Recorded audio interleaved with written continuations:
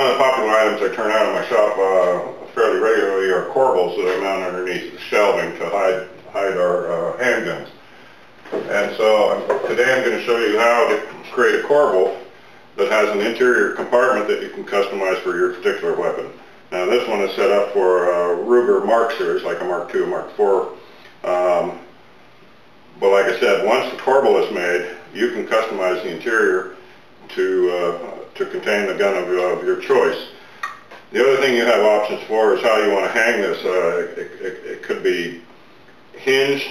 I actually added a couple pieces of aluminum here that slide into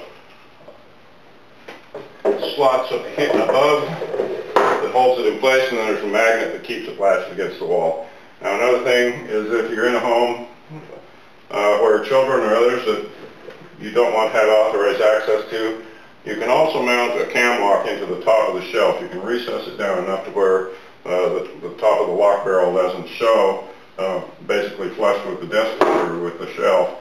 But the cam lock will still lock your corbel in place, and then it would just be a matter of taking a key and unlocking or locking your corbel in place once it's installed underneath the shelf. So what we're going to do today is I'm going to show you how we create this interior space, and I'm going to do that on my shaper table. If you have a router table, it's the same thing. We're going to use the same technique. So what we are going to use for that is called a flush cutting router bit, and there's a bearing. It's either bearing below the bit or above the bit. We're going to use this 3/4 inch flush cut bit. When that's mounted in my shaper table, I set the bearing height to right along my template, and the cutter will cut the profile of the corbel that we want. And so we can do this repeatedly, and we get the exact same profile for every piece, and that means when we go to glue all this up together, that there's very little sanding to do, and the corbel looks like it should. Now the other consideration is we need to have an interior space for our weapon, and that requires a little extra work where we actually are going to create this cavity by using a couple extra pieces of spacers, so that when we assemble our corbel, we have our interior cavity that our weapon will fit in. So what I'm going to do now is I'm going to set up my shaper table. I'm going to take my blanks and cut those out, and then I'll show you how we actually shape these corbel pieces. Now I have a piece out here. It's a little more than 7 inches wide, about 3 feet long, and it will give me enough material when I lay this out to give me 6 of these pieces on this size corbel. That's enough for 1.5 corbels. So we're going to end up with an 1.5 inch cavity on the interior of this to create enough space for our handgun to be secured. Now I have jigs built up, basically sleds, that I can ride on my shaper table against this bearing and trim my corbel pieces. However, you don't need to get this fancy if you don't want to. If you start with your guide piece, you can use double-edged sticky tape and put your pieces there, and then use that on your shaper table or your router table. I prefer to have my edges securely secured. I know that everything is indexed and it won't move just a little bit as I'm machining it. But again, you can use sticky tape, and you don't need to get this complicated into developing your sled. So what I'm going to do now is I'm going to cut my blanks out, and then we'll be ready to mount them into the sleds and actually shape the profiles on these. Now one thing to keep keep in mind is when you do cut your rough shapes out, leave them a little bit proud of your template so that the bearing actually has, or the cutter actually has some material to remove down flush with your template. So I try to leave a 1/16 to an 1/8 of an inch. I try not to leave too much so that the cutter doesn't work too hard, especially if you're using a router table where the horsepower tends to be a little less for driving these bits. So keep close to the line so you don't have a bunch of material to remove when you're doing your machining, and you'll be happy with the results. Now I actually have two sleds here. This one cuts basically the corbel profile. And we're going to cut 4 of those pieces, but then we need to cut the profile for the interior where we space it so that we have room to insert our gun into the cavity.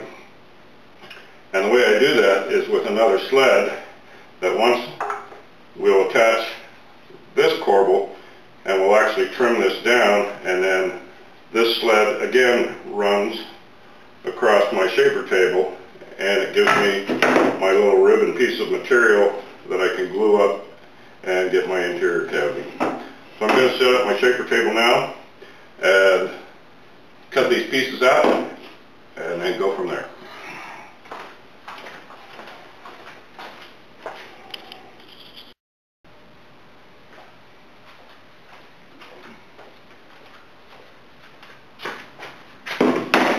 Well, I've got my 4 blanks cut. We'll work with a miter saw to square up the ends, bandsaw to cut my profiles, and I have mounted my first corbel piece in the sled. And on my particular jig, I use 3 screws just to hold my blank in place so that I know it's secure. It indexes, and all of them will be indexed identically, and so when we go to put them all together, this profile will be very smooth. There'll be very little sanding that has to be done to the exterior of this corbel to make it look nice. So what I'm going to do now is I'm going to take this to the shaper table.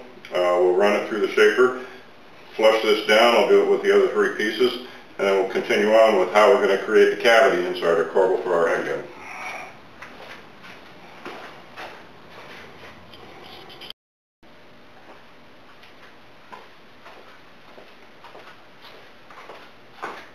Well, I've got the 4 profile pieces cut. You can see them here. And what's really nice is once you line them up, they're all identical in profile, and so there's very little sanding to do once this is all assembled. But now we have to create the cavity inside. And what that means is with these 2 interior pieces, all we want is a little strip of this, and we want to remove the rest of this material. And so I have another jig that'll go on my shaper table, and it's built to index this blank, and you can see the profile on the other side that we're going to cut following that bearing. So what I'll do is with each one of these 2 pieces, I'll scribe this, I'll remove the excess material from the bandsaw, then I'll secure this piece into my sled, and I'll secure it with 1 screw here that'll hold the top of it, and then from the back side I put another screw in. Now we're not worried about screw holes in this because it's all getting glued together, it's all going to disappear. But we do need to hold it steady so that we can keep good pressure against the bearing and get that profile cut smooth. Now, if you didn't want to go through the hassle of building this jig to cut these interior guides, you could always just scribe this, cut it on your bandsaw, and put 2 of them together. All you're going to end up with is a little less smooth interior surface, and it's not a big deal because it doesn't show. Myself, I like to have it smooth, and that way when I lay foam on that interior compartment, it gives me a nice flat surface to apply glue to and then put that foam down. But like I said, if you don't want to go to the hassle of making this interior cut the same on all the pieces, then just scribe it with a pencil on your, and then cut your piece. So what I'll do now is I'll take these 2 blanks, I'll go ahead and I'll cut off the excess material, I'll run them on my shaper table, and we'll show you how all this gets assembled.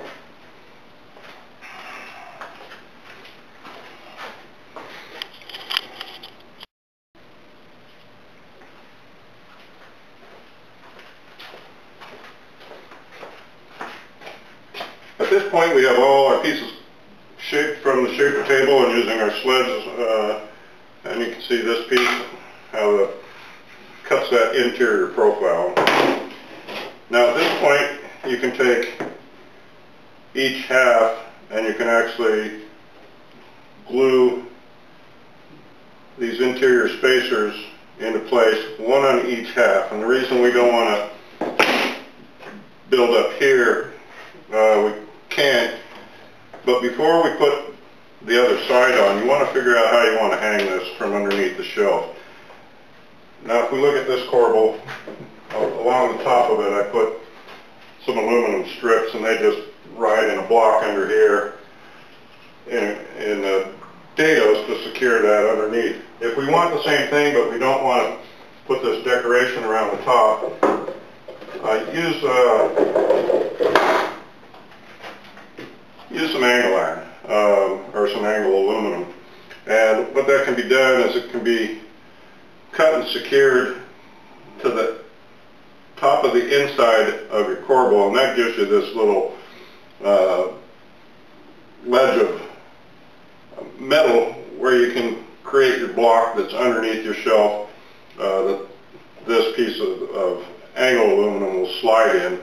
And it also gives you the ability to figure out if you want a locking mechanism or if you want magnets in there, where to place them, how to place them, etc.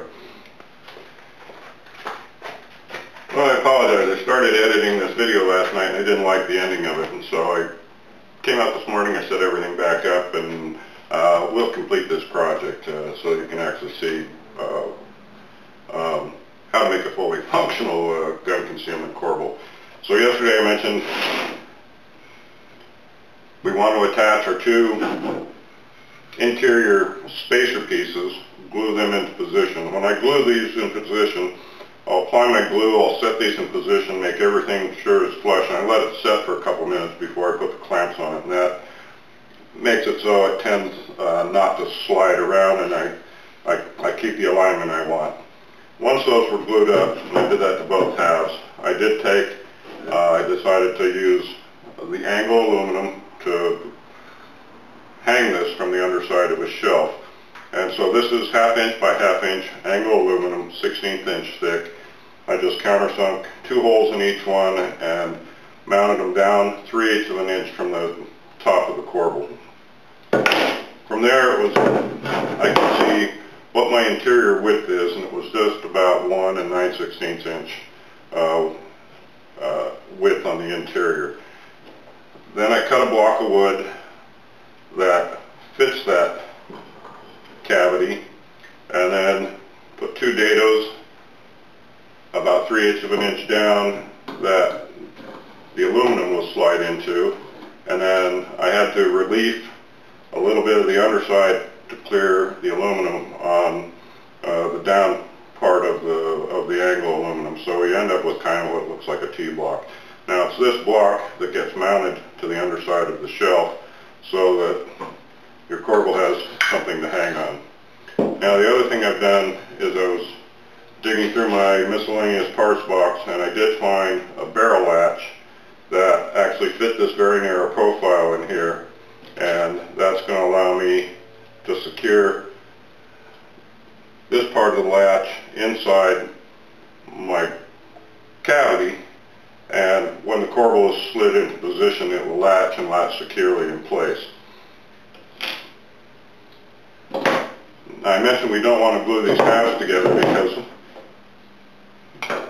being able to take it apart in half, it lets me look at the geometry and the placement of my components, and it also gives me an idea of where my latch needs to be mounted once it's inside. And since this has a single screw right in the center, that screw is going to go through our glue seam here, and so that can't be added until we've already glued up this corbel.